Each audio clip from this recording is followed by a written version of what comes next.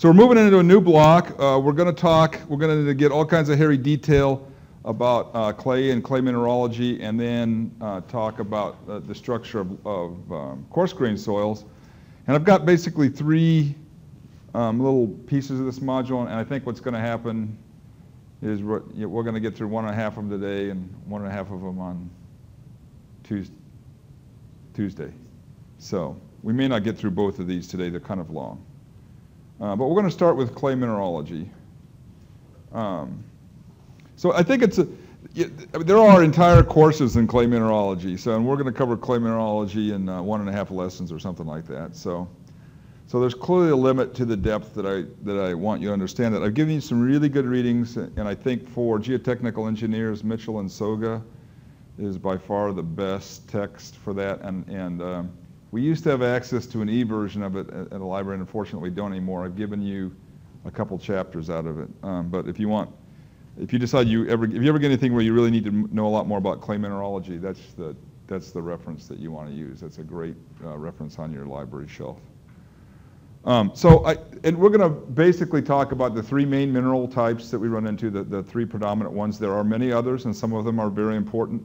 Chlorite can be very important, and attapulgite can be very important. But we're not going to talk about those. We're going to talk about illite, kaolinite, and montmorillonite, or smectite, which is also bentonite is a type of montmorillonite. The term activity is going to be an important term for you to understand, and because we're going to be talking about that as a generic term for how a soil's ability to absorb and hold on to water. And then there are these four properties of clays or either characteristics or properties of clays that are really important to understanding how active a clay is going to be, and you need to be able to describe those and define those terms. And the rest, you'll notice in these other two. Areas, I've said you need to describe qualitatively. This is where I'm trying to limit the level that we get into clay mineralogy. So I want you to understand that clay mineralogy is all about surface chemistry and surface charges. You need to describe how those occur and how they're related to these four properties. But I don't expect you to sit out there and do the calculations. We're not going to be doing that. But I want you to be able to describe how they're both the surface charges and the edge charges, because those are key to understanding clay structure and clay behavior. All right, so let's go back and just talk about minerals to begin with. So those of you that had some geology, some of this may be familiar to you. So we're going to look at, most of not all parent rocks are igneous, but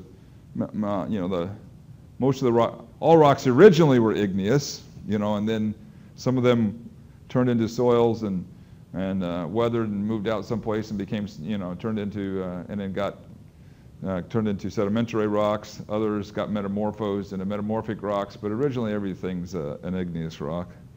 And if we look at igneous rocks, and this is a very general statement, but we look at their composition, they're mostly feldspars. And then the next largest constituent is really what probably is better, not just amphiboles, but what I generally refer to as the dark minerals. Amphiboles is the largest group of that, but there are other dark minerals out there. And then there's a fair amount of quartz, and then maybe a little mica, and after that there's a bunch of other stuff. But by far the largest constituents are the feldspars, the amphiboles, and the quartz. And we go down to the beach, unless you're in Punaluu in Hawaii or other place where there's black sand beaches, which are there because of the beach happens to be very close to some brand new, very, very young lava that's immediately gets turned into sand immediately in terms of geologic time. If you're any place where the beach is some distance from the parent rock, the beach is all quartz, maybe a little mica. Well, what happened to all the rest of that stuff? What happened to the other 74% of the rock mass? It's not it ain't on the beach and sand. So, well, that other 74% turned into clay minerals. And they're not on the beach in sand because they're much smaller, and they're not going to deposit on the beach. So they're being deposited in lacustrine environments or marine environments where they have a chance to settle out and become clay deposits. But they're not on the beach because they don't survive the chemical weathering process. So this is a nice cross-section of a Northern California granite, El Capitan granite. And if we look at this, can you guys identify the minerals? Anybody can identify the minerals in there? You guys have done this before in your geology classes? The dark stuff is, well, the amphiboles, right? That's the dark minerals. And then if you look at that, can you see there's actually two kind of, there's a grayish and there's a grayish with kind of a reflective surface, and then there's a real whitish mineral there, right? So what are those two? The one that's got shiny, that's the more grayish, that's the quartz. And the white stuff is the feldspar. In this case, they have a white feldspar. Many places, if you see pink granite, a lot of people see pink granite. The pink is feldspar. In that case, it's K feldspar. It's potassium feldspar, and the potassium is what makes it pink. So this is a different kind of feldspar. So that's the quartz. The reason you can tell, like here's a quartz mineral. The reason you tell it's quartz and it's got that shiny surface is quartz fractures on some flat planes and it reflects the light better. So that's quartz. Those are the amphiboles. Again, dark minerals could be stuff other than amphibole, but predominantly they'll be amphiboles. And then these are the feldspars. You can see there's a lot of feldspar in this. See, there's a big blob of feldspar there.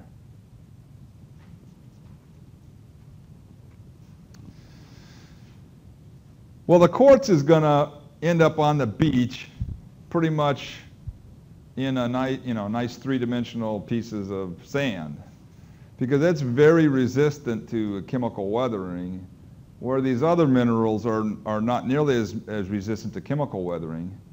So they're going to undergo chemical changes, where the quartz is going to undergo mechanical. I mean, it's going to roll down the hill. It's going to, if you're up here, we've got our Claremont potatoes, right? We got these rocks all over the place, and as they get work their way down to the sea here, it's not very far, but they're going to get beat up and crushed and and broken into smaller pieces. But the quartz is going to remain quartz. The rest of that stuff, it's going to get chemically altered, and it's going to wash away and end up other places. So let's talk about minerals. So quartz is SiO2. It's a tetrasilicated form. It's a three-dimensional lattice structure. It's a very strong structure. It's three-dimensional. I didn't try and draw the quartz structure, but it's a three-dimensional structure. If you think of a space lattice, sometimes you see these two-dimensional space lattices in the roofs of sports centers and stuff. You think of that in 3 dimensions. It's very strong, very hard to attack. It's chemically balanced as SiO2. In contrast, the feldspars are a tetrasilicate. I know that's an exciting term, but I've got pictures of those. So this is this is the silica tetrahedron, which is SiO4. But when you put these together three-dimensionally, if you put these all together three-dimensionally for quartz, the composition is going to be SiO2. The feldspars put those quartz together in this lattice structure that's fairly open. Let's see, I want to do this. I updated this SketchUp today, and I'll post the latest one to you. But you have a copy of this, and you can play with it if you want to see. But if you can see, there's a pair of, there's 4 silica tetrahedra here, and I hate it when this thing does this. Can't get it to do it the way I want it. There we go.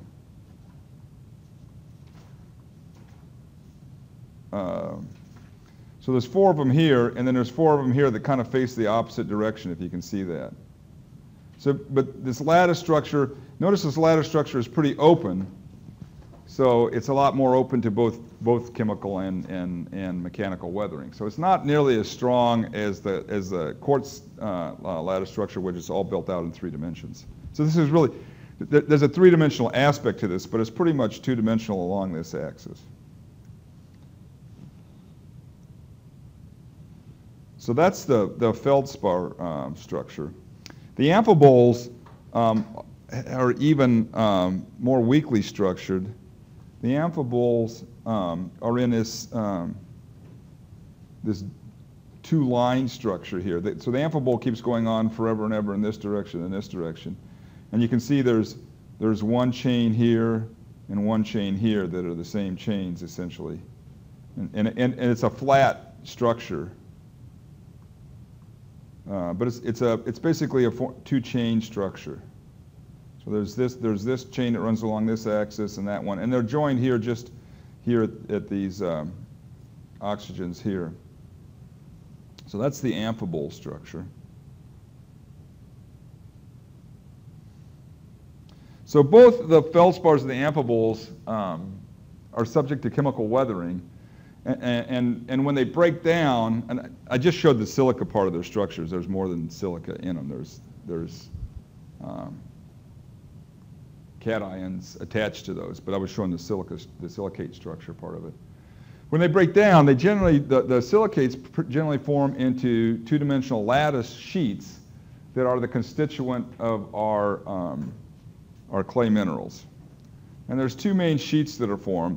The quartz 3D lattice in the quartz doesn't break down nearly as much, and it's basically not insusceptible to chemical weathering, but it's very, very strong compared to the structures I showed you in the feldspars and the amphiboles. So those minerals break down and end up forming sheets, which if you've ever played with mica or biotite, you can peel that off in sheets. It's really the same structure. It's just, that's at a very, very, very, there's a lot of those layers stacked together in that.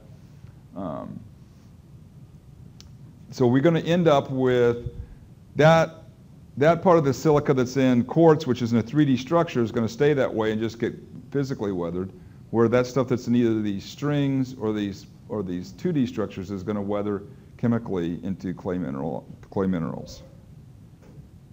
So let's talk about the basic building blocks for the clay mineral structures. So we're going to talk about 2 different units. The lowest level is what we're going to talk about, a sheet. We're going to talk about sheets and layers. So if you think about your bed, right? You got sheets. You put a lot of sheets on the bed. You got sheets and blankets. That makes a layer of something. So sheets is the lowest level a unit in the clay mineral, the way we're going to talk about that. So when I say sheets, we mean the thinnest stuff. So there's two sheets that are important to us. One's the silica sheet, which has a tetrahedral structure, which we'll look at again here. The smallest silica unit is Si4O10, and you notice that's got a -4 valence on it. So this is the silica tetrahedron, and if I put them together in a sheet, it's going to look like this. This looks a lot like the amphiboles, except that the amphiboles are basically just the 2 long strings. The amphiboles would only have the lower half of the structure, and would be these 2 long strings, and the silica sheet goes on and on forever in 2 dimensions. So it's this sheet. If you can imagine, I've only drawn a little bit of it, but it goes on and on in 2 dimensions. There's my silica sheet.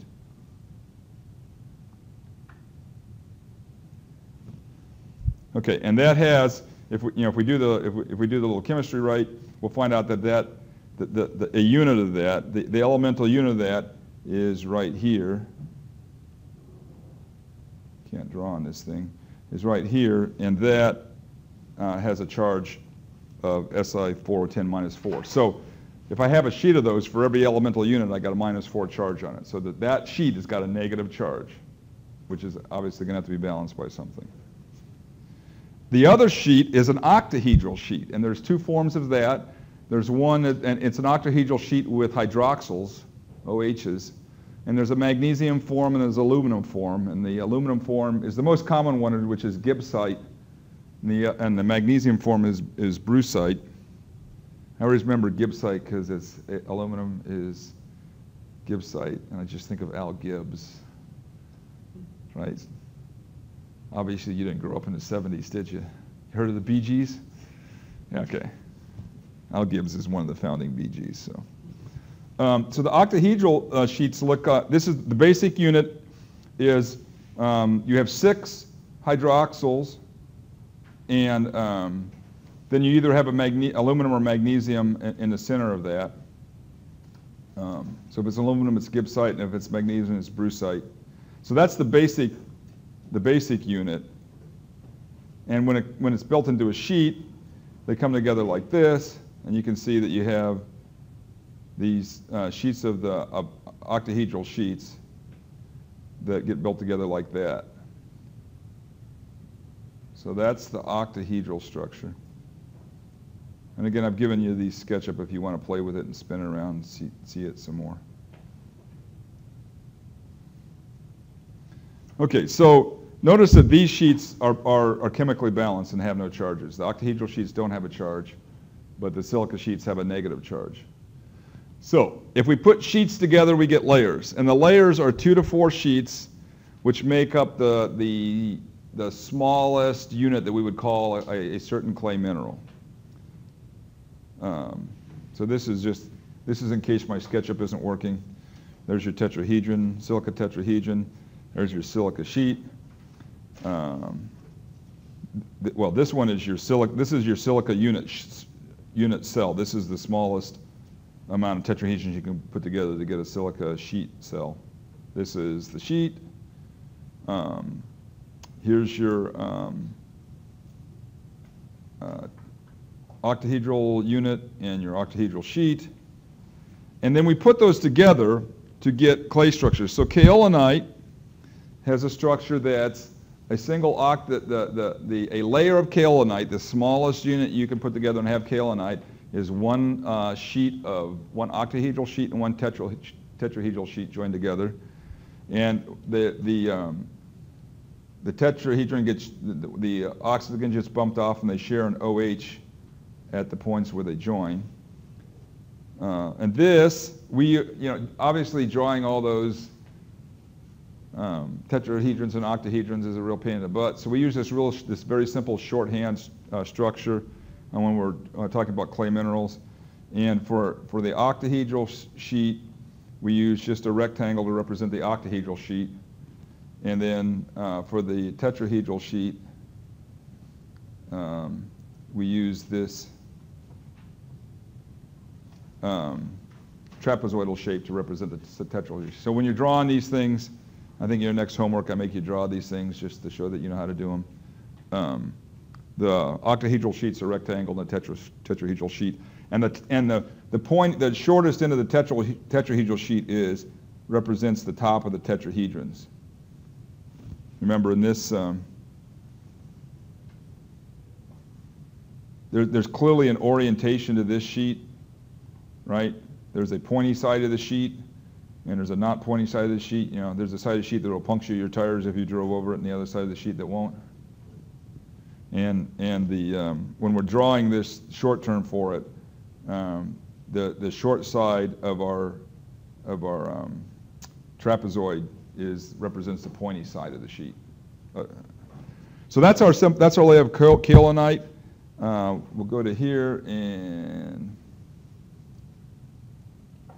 so this is the kaolinite sheet, and you can see here how they're joined together. And if I can do this right and zoom in here,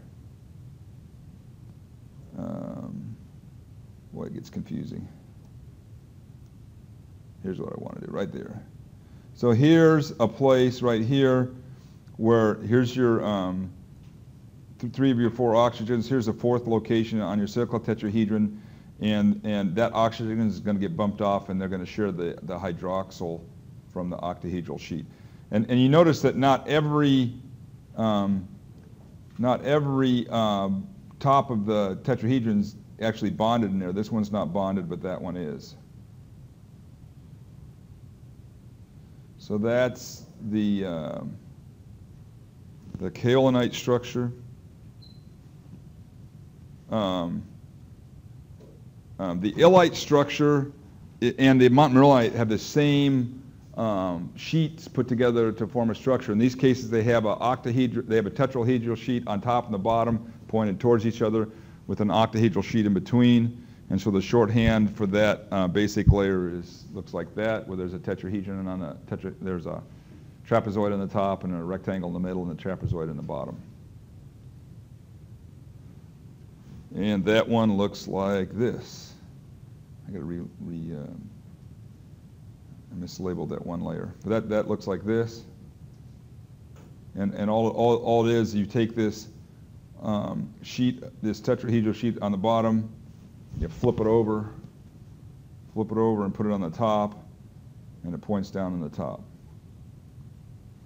So this is the unit building block for both illite and montmorillonite. Okay, so let's talk about surface charges now. We're going to get into a little chemistry. So the octahedral sheets are generally balanced. For the gibbsite, it's Al2O6 is a unit, and for bruxite, it's Mg3O6, and those are electrically balanced. But the tetrahedral sheets are not balanced. They're as we said before, Si4O10 is going to have a -4 charge. So how are we going to balance that charge out? Well, if we replace 4 O2s with O2 minus with OH minus 1, then that'll balance it out. So when the tetrahedral sheet and octahedral sheet bond, if you can bond that, if you can replace 4 of the O2 minuses with the OH minus 1, that'll balance it out. Or they can bond with some sheet that's got a positive charge somehow, or they can attract cations that have a positive charge. So that's how they can be balanced. In practice, there will always be a negative balance. There will always be negative charges on the clay layers, the fundamental clay layers, because one, there's broken edges and you can't ever bond at the edges, so there's always going to be some charge at the edges. And two, because of a phenomenon called isomorphous substitution, which is really important, and that's one of those vocabulary words for you for today. So let's talk about isomorphous substitution. So isomorphous substitution is when the cations in the lattice structure are replaced with a cation of lower valence, right? So what's our ion here in the middle of the tetrahedral sheet? Our cation? Silicate, which is Si minus, plus, O minus 2 Si plus 4. Well, if that Si gets bumped out of there and you stick an aluminum plus 3, or if you stick ferrous or ferric, if you put one of the irons in there, what are you doing to the net charge in the tetrahedral sheet? You're lowering it because you're taking a plus 4 and you're replacing it with a plus 3 or a plus 2. So if you have isomorphous substitution, which means not every one of your silicas is actually really a silica, there's some rude neighbor who came in, took over your house, bumped Mr. Silica out. Mr. Aluminum came in, had a party. He's only plus 3, and so there's going to be a greater negative charge. So that's what isomorphous substitution is. You can have isomorphous substitution also in the octahedral layer. If you have gibbsite and you have aluminum plus 3, if magnesium gets substituted in there, which happens commonly, that's only plus 2. If you had the magnesium, which is plus 2, and you substitute that, if you were a bruxite octahedral layer and you had magnesium, but you substitute that with sodium, then that's going to go from plus 2 to plus 1.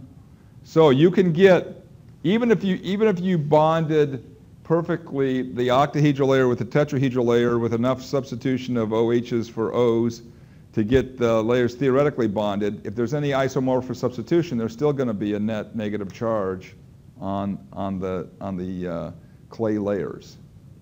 So in practical purposes, clay layers always have negative charges on the faces of the sheets. The edges are a different story, and we'll talk about them later because there's a water interaction that controls those. So the magnitude of the negative charge, if you want to think of the charge per unit area, is going to be a function of both the valence of the substitution, right? If you're substituting Al plus 3 for Si plus 4, you're going to get one negative charge for every substitution. But if you're substituting ferric or ferrous, I don't remember which one's which, but if you're substituting plus 2 for plus 4, you're obviously going to get two negative charges for every substitution. If you substitute Na plus 1 for aluminum plus 3, then you're going to get 2. So it's going to depend on the valence and the amount of substitution occurring. So those are the two most important parameters that are going to determine how negative we get.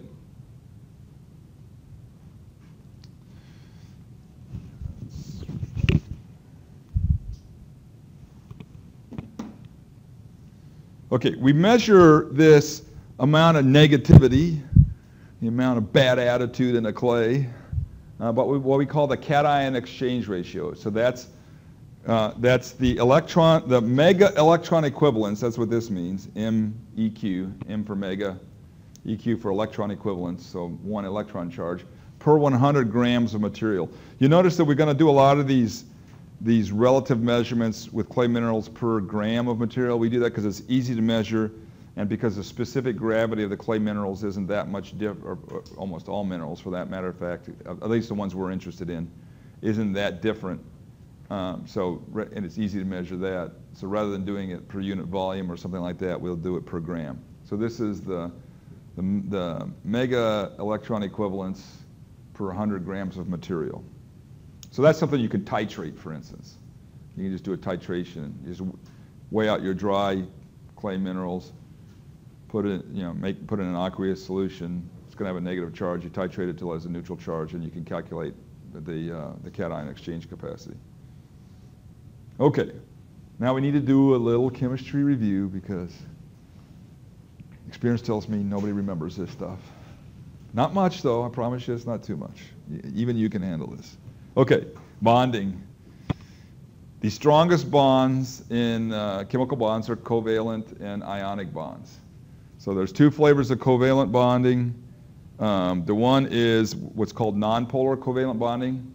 So covalent bonding is sharing of electrons. It's when two atoms get together and they say, hey, you're missing one and I'm missing one, let's share.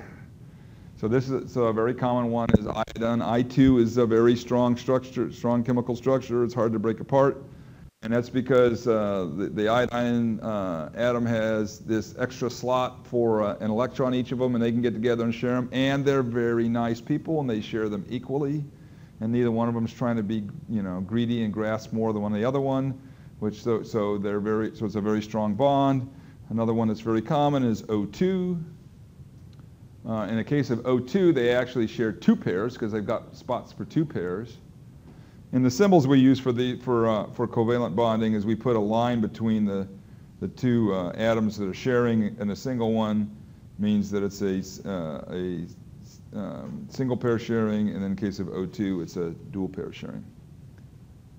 So there is a covalent bonding that's polar, where one guy is a little bigger than the other one and a little more greedy than the other one and says, well, I'm short one and you're short one, so let's share, but I'm going to share more than you. And so the extra electron spends more time on one side than the other. In this case, the electron spends more time with the chlorine than with the hydrogen. And so even though even though they're sharing the electron, one side of this tends to be charged negative more often than the other one positive more often than the other one. And so it's a little easier to break those apart. The other primary bond, which is still strong in terms of chemical bonds, but the weakest of the primary bonds, is ionic bonding. And ionic bonding is when one of the atoms just steals the electron from the other one, and then there's a charge difference, a +1 and a -1 charge difference. Notice in in this polar non-sharing bond, I use plus and minus delta, which is less than an electron equivalent, where when there's ionic bonding, it's actually +1 and minus 1 because it's a full electron equivalent. So in that case, the chlorine steals the steals the electron from the sodium, and there's a bonding there. That's still these are both primary bonds, and when chemists look at this stuff very carefully, it turns out that in many of these cases, the primary bonds are actually some percent covalent, some percent ionic, and you can see when chemists look at this, they talk about the percent ionic and percent covalent. For our purposes, these are primary bonds, and they're very strong. So the next level of bonding in terms of its capacity is what's called secondary bonding, which is, this is interatomic or intramolecular. This one is intermolecular, so it's really, it's not a fundamental atomic bond. The strongest of the weak bonds, so this is the weak bonds, but in the weak bond world, there's strong ones and weak ones. So the strongest of the intermolecular or secondary bonding is hydrogen bonding. So hydrogen bonding is when you have a polar molecule that has a permanent dipole, and the dipoles are attracted, and it's specifically a bond formed by the hydrogen ions, which is why it's called hydrogen bonding. And generally, it's with most commonly with O2 minus, but it could be with other anions such as fluorine. But the most common one is H with O2. And so a very common hydrogen bond we see is with water, where the water molecules are polar, and you can get that's why water is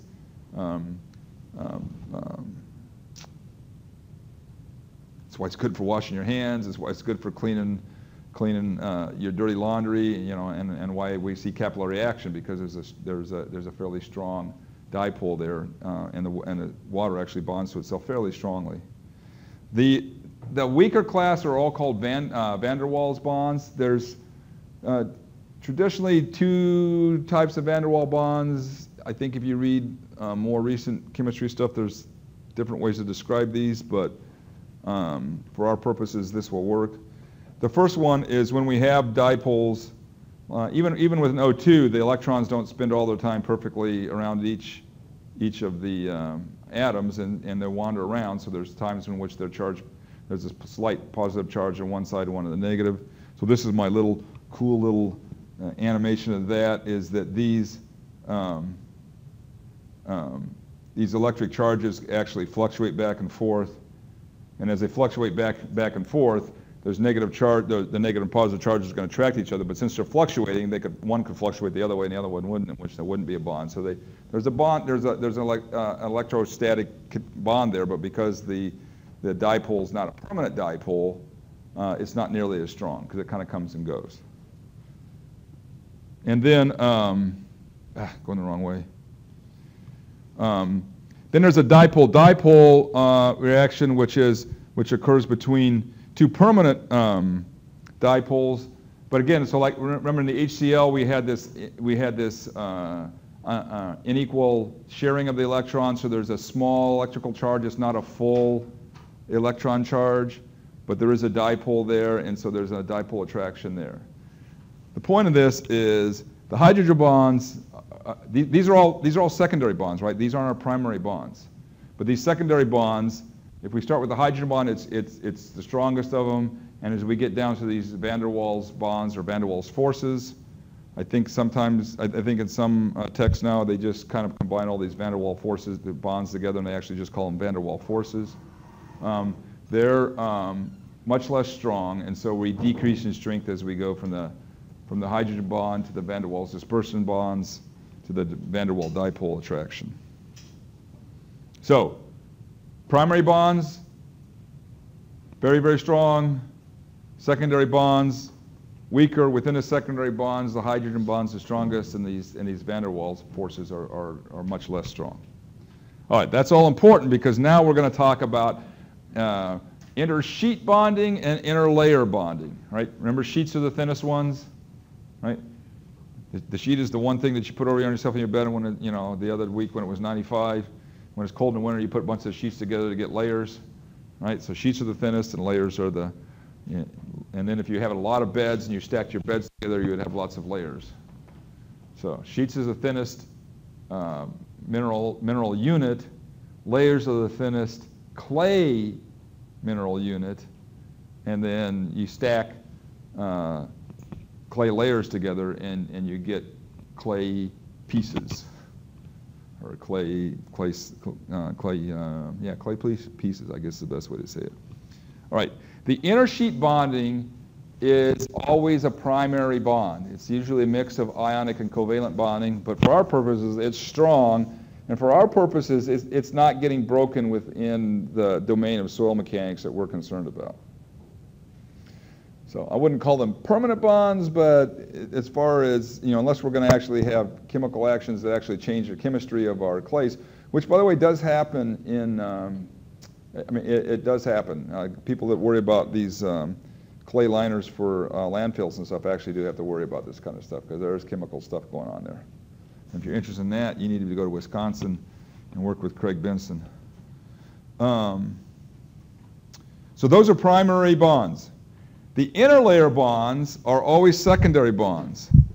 If they're hydrogen bonds, so the things that's bonding the clay layers together into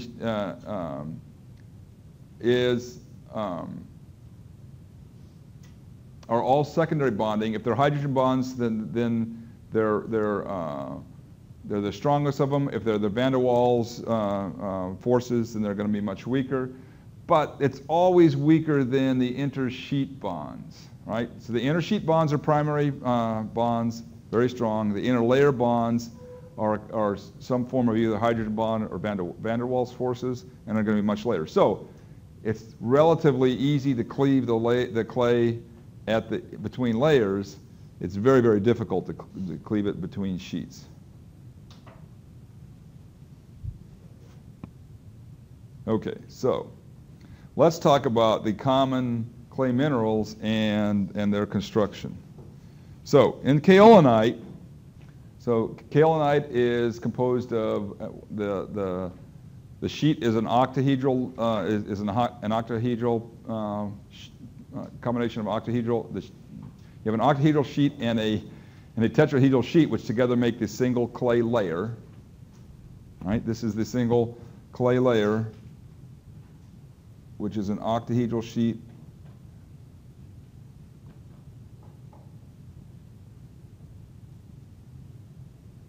An octahedral sheet and a tetrahedral sheet. The interlayer bond in kaolinite is an OH-H hydrogen bond. So that is the strongest of our secondary bonds. So kaolinite has relatively strong interlayer bonding. Illite, the interlayer bond is done with a feldspar. If you remember the illite, if you remember the tetrahedral layers, let me go back to. It's easier to see just on the tetrahedral layer. See this?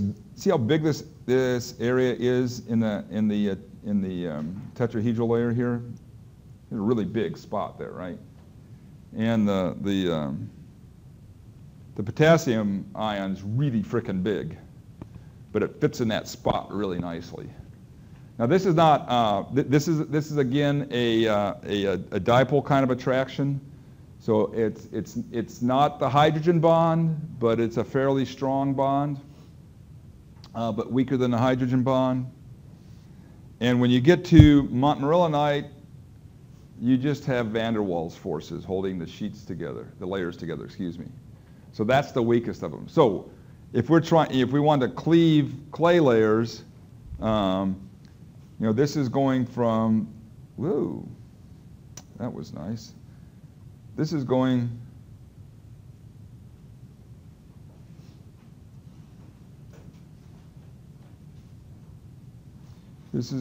from strong to weak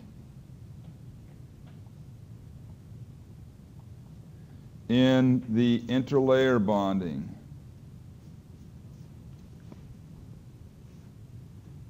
realize the interlayer bonding is much, much weaker than the intersheet bonding, because the intersheet bonding, what kind of a bond do we have in here?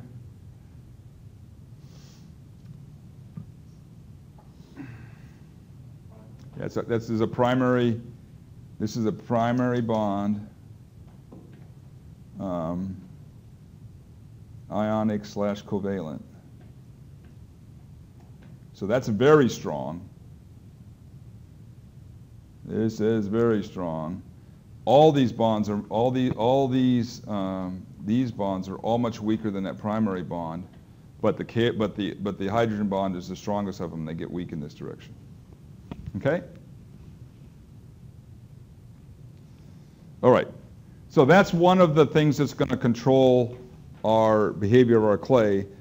The other one is something called specific surface. And before I define it, let's think about this. Let's assume I have a cube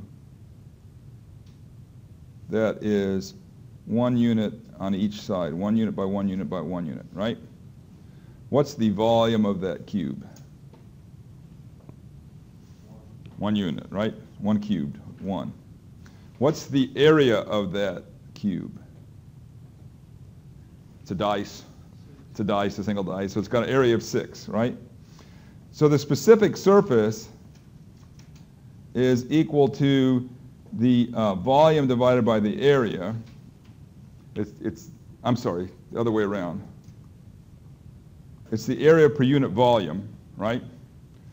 So what's the specific surface of this? Well, we have an area of 6 and a volume of 1, so our specific surface here is 6. In this case, it'd be whatever length we were worried about, 6 meters or 6, right? Now what happens if I take this cube and I chop it up right down the middle in all 3 directions, right? Now each one of these is 0.5, right? So what is the volume of this one cube here now? Well, it's got to be 1/8, right? Because there's 8 of them. We cut the thing in equal sizes. So the volume of this is equal to 1/8. And how much area does it have? 0.5 by 0.5 is a quarter. The area of each side is a quarter, right? If you don't think about it this way, I took this face, right, and which was 1, I divided it in 4 pieces. So the area of this is 0.25, right? And I got 6 of those, so that's 1.5, right? So the volume of that is, so the area now is, 1.5, right? So what's the specific surface now? Well, the specific surface now is the volume, which is 1/8 divided by 1.5 is 3/2, right? So that's, let's see, the area is going on the bottom, so it's 2/3, right? Did I do that right? No, I didn't do that right. Is that upside down?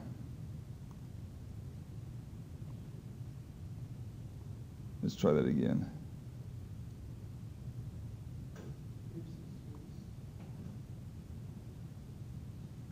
So the specific surface is the area over the volume. The area is 3/2, right? No, it's 1.5. Right? The area is 1.5, right? So the area is 3/2, and the volume is 1/8, but it's 1 over the volume, so that's 8 over 1. There we go. That's 4. This is equal to 12, right? Did I do that right? Hope I did that right. So if we take something big and we break it into smaller pieces, the relative amount of surface area is going up, right? So the surface area is increasing. So that's the concept of specific surface. So let's look at it let's talk about it. Okay. So surface area of multi-layer units. We measure this as, for clay minerals, rather than measuring this in units of length, we're going to measure it in meters squared per gram, again, because we can measure the grams easily. So this is just the way we do it, because the the specific weight of these minerals is not terribly different. Okay. So the stronger the interlayer bond, right, is going to put more layers together in a unit of clay. The stronger that, remember, the inner sheet bond's not breaking. It's that interlayer bond that we're worried about. So if we have a strong interlayer bond, we're going to basically get more layers together in a unit of clay. A piece of clay is going to have a lot more layers in it if it's got a strong interlayer bond versus a weak one. And that's going to generate larger particle sizes, which is going to generate a lower specific surface. I'm doing it, in this case, I'm doing the opposite. I mean, just think of it this way. So here's, if I have a strong interlayer bond,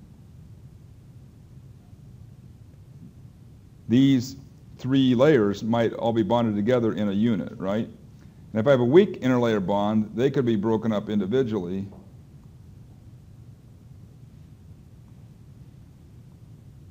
In which case, I'm going to have much smaller pieces, and the specific surface is going to go up.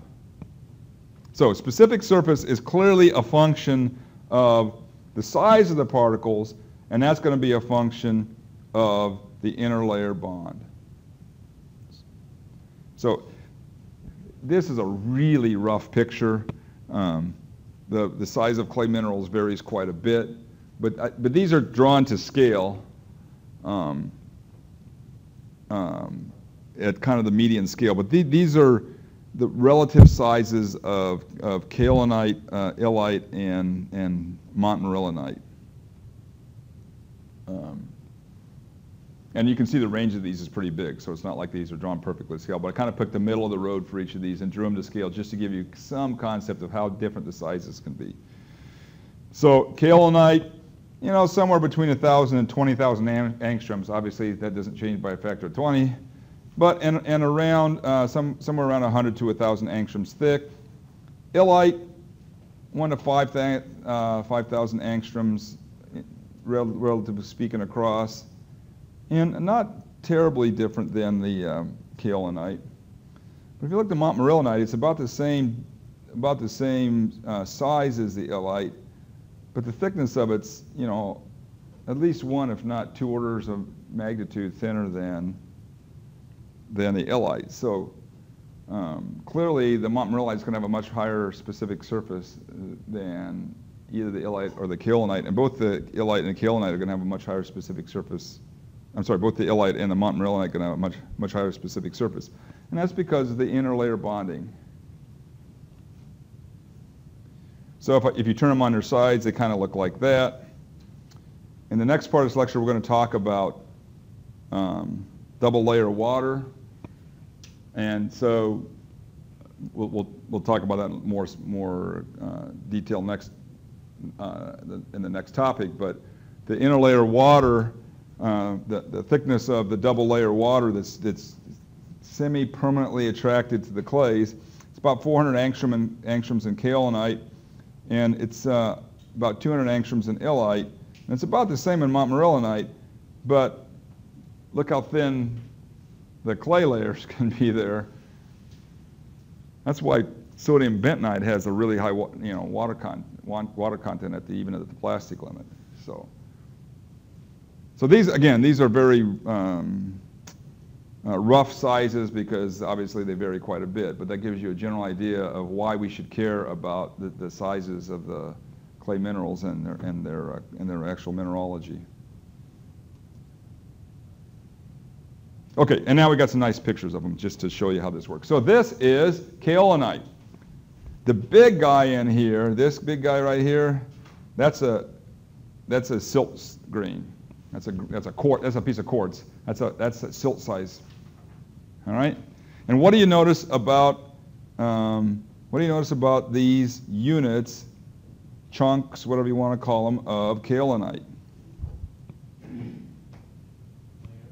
Yeah, you can clearly see the layers, right? You can see cleavage, but notice how they're all stacked together. Look at this stack here. You know, this is like This is like a bunch of pinnacle decks, you know, after you've been eating cotton candy or something, right? They're bonded very strongly, and you can see I mean, you can see how this is going to act like a unit in here. Even though they're made up of the clay sheets and the clay layers are the same as the other or the same as when we get to montmorillonite. Their interlayer bonding is strong enough that they clump together in large groups like this, and they're going to act as much bigger particles. And if you look at these, the little white bar in these, I try to remember, let's see if I drew these to scale. I think I've scaled these on them, if I remember correctly, I've scaled these relatively speaking when I put them on the slides so that they're to the same scale. So that's 5 microns there. And this is 20 microns. That looks about right. So this is illite. And what do you notice about this? There's not nearly as many layers, right? And there's something else that's really important to this one that we're going to talk about in the next section. But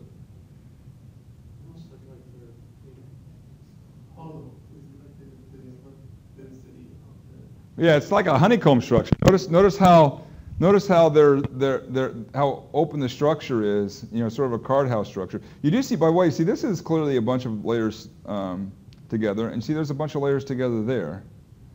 But also notice this. This is a type of flocculation we'll talk about. But notice this real open structure you see. It's not quite a card house structure, but there's definitely structure to it, right? They're not all parallel. They're all just kind of floating in space. They're clearly got edges joined together, and mostly it's edge-to-edge joints. Most of the joints joining is at edges of. If you notice this, it's at the edges, like this one right here. These are all they're joined, not edge to face, but edge to edge. All right.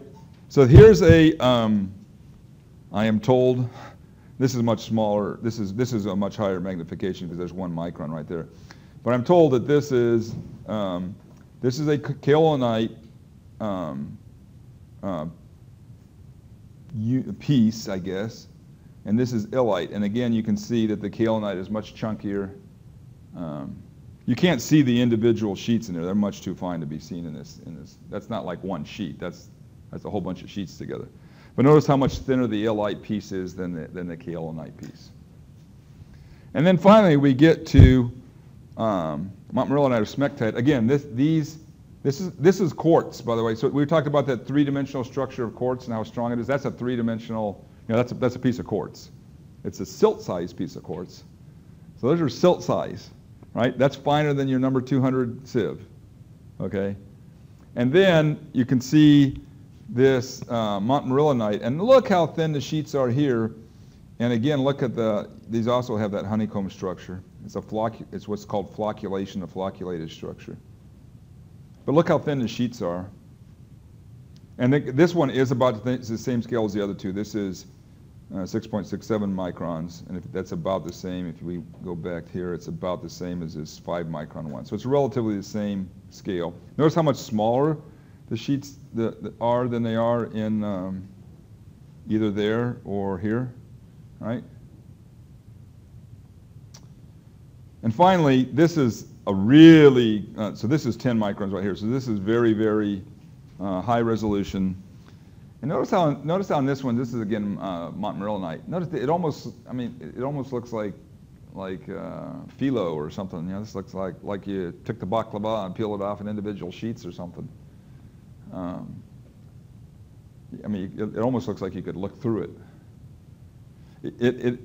There is evidence that sometimes the montmorillonites will separate into individual clay layers, down to the individual clay layers. That bonding can be so weak if the water chemistry is right.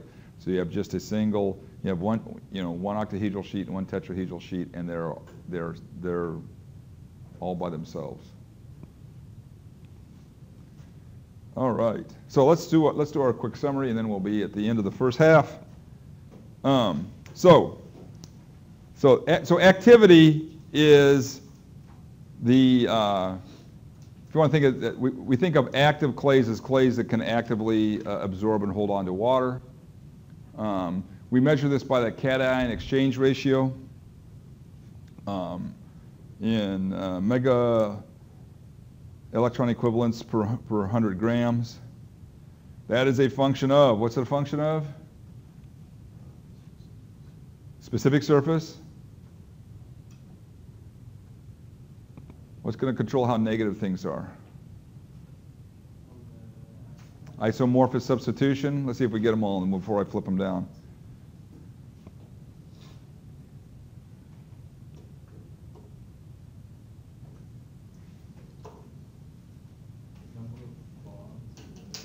Yeah, and the interlayer bonding, right? So it's going to be a function of the degree and type of isomorphous substitution. What's the degree is how much isomorphous substitution goes on, and the type. What are we talking about? Type when we say type?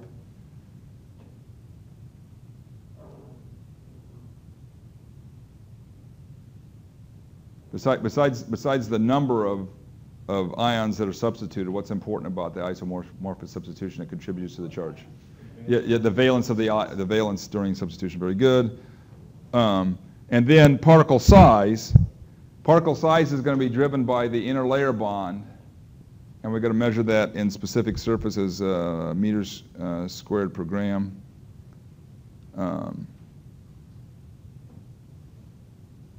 So it's the amount of isomorphous substitution and the strength of the interlayer bonds. That's what's going to control the activity of a clay, the activity potential. So what affects the negative surface charges? The degree of isomorphous substitution, the strength of the interlayer bond, and we measure that as which leads to measurements of the specific surface. Specific surface is controlled by particle size and interlayer bonding. I think that's, and we measure the cation exchange. Measure the cation exchange ratio is in MEG per 100 grams. That's how we measure it. Okay, so let's do a little, then this table, thank you so much. I'm so glad that you finished your update. This table, this is like a very slimmed down version of the table in chapter 4 of Mitchell and Silga. I think it's chapter 4. There's a really nice table in there that lists all the common clay mineral types. It shows you the structure. It talks about the level of isomorphous substitution. It shows you the level of isomorphous substitution. Let me go like this. The level of isomorphous substitution. It shows you the cation exchange ratio. It talks about the interlayer bond and gives a specific surface. So this is a summary of just the 3 most common ones.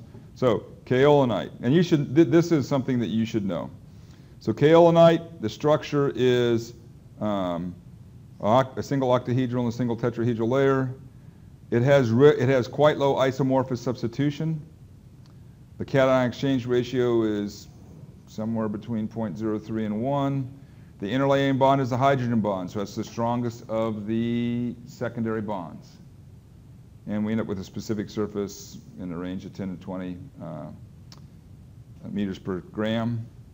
Illite has the 3-layer, the layer is a 3-sheet structure, an octahedral layer sandwiched between 2 tetrahedral layers. It has this K bond in the middle, which is a moderately strong bond. Cation exchange ratio is, the isomorphous substitution is moderate, not really high. So the cation exchange ratio, it's about an order of magnitude higher, maybe twice to an order of magnitude higher than that of kaolinite. That K bond in the middle is relatively strong when it comes to the secondary bondings, and we get a specific surface area that's 5 to 10 times as great. And finally, we get to our favorite player and the most fun clay to play with in all the world, which is montmorillonite. It has the same layer structure as illite. The difference is there's a much higher isomorphous substitution. You can see the isomorphous, the cation exchange ratio is as much as 2 orders of magnitude higher than kaolinite. And And when you combine, and maybe 1 order of magnitude, again, 5 times the 1 order of magnitude greater than illite. And when you combine that with this very, very weak interlayer bond, which is the interlayer bond is just a van der Waals forces, you can get specific surfaces of 50 to 800 meters squared per gram. So at 800 meters squared per gram, how many grams do I need to cover a football pitch? It's like 5 grams. So somewhere between 5 and 10 grams of montmorillonite, if you could spread it out, if you could peanut butter spread it, it would cover either your American or your international, your American football field or your international football pitch, roughly speaking. That's how much surface area there is in bentonite. That's a lot of surface area. And it's got a cation exchange ratio that is about 10 to 100 times more than that of kaolinite. So that's our most active clay. Anybody play with bentonite? Yeah. Okay, I think, yes. All right, that's the end of the first half.